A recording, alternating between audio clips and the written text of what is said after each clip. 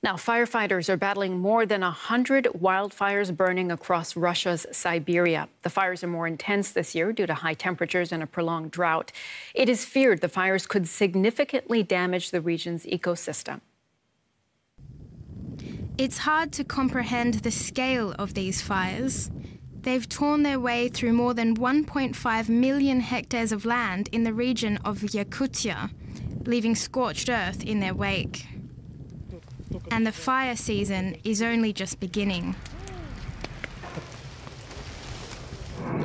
Thousands of firefighters are working around the clock to get the blazes under control.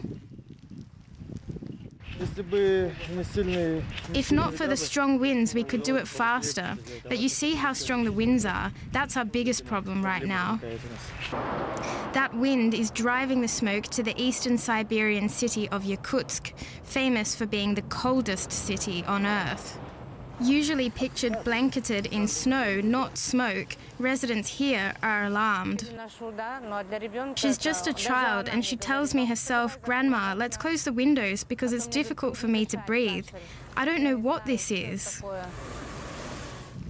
Although forest fires in summer are normal here, their ferocity this year is being blamed on unusually high temperatures. Along with smoke, they've also been spewing out record amounts of greenhouse gases. Scientists fear that this will further accelerate climate change in one of Earth's most fragile regions.